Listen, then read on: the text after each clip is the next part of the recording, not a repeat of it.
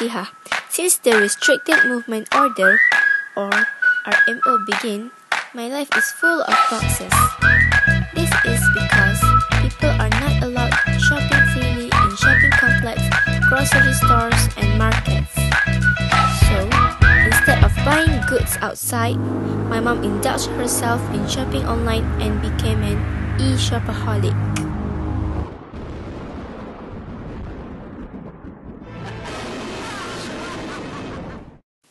Ooh, what a nightmare! Boxes and boxes arrive endlessly at my house and it increases drastically day by day. I can't stand it anymore. What should I do with these boxes?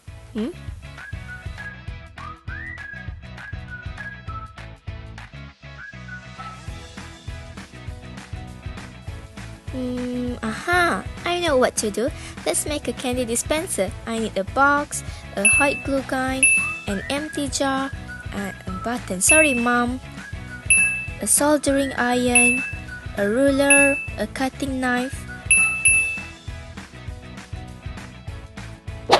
Mana butang besar tadi? These are the measurements that we need to make the candy dispenser.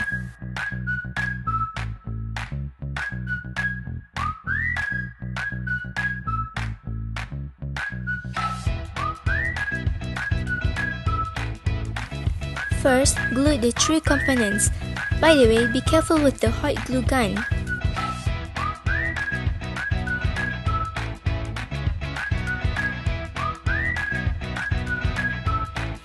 Secondly, attach other components like I'm doing in this video.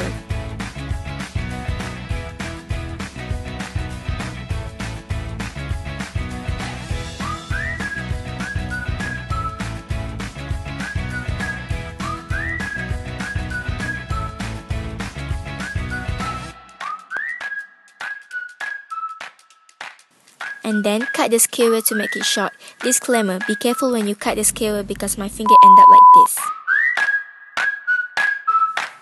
Then glue a button at the end of the skewer. Next step, use the soldering iron to make a hole in the jar's lid. And lastly, fill the jar with the candies.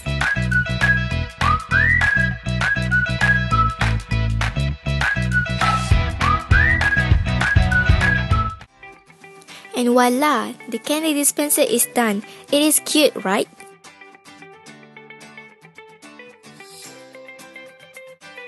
This candy dispenser can prevent tiny candies from spilling all over the place. It also looks very nice. So, this is what we call trash to treasure. And don't worry, the other boxes have been sent to the recycling center by my father.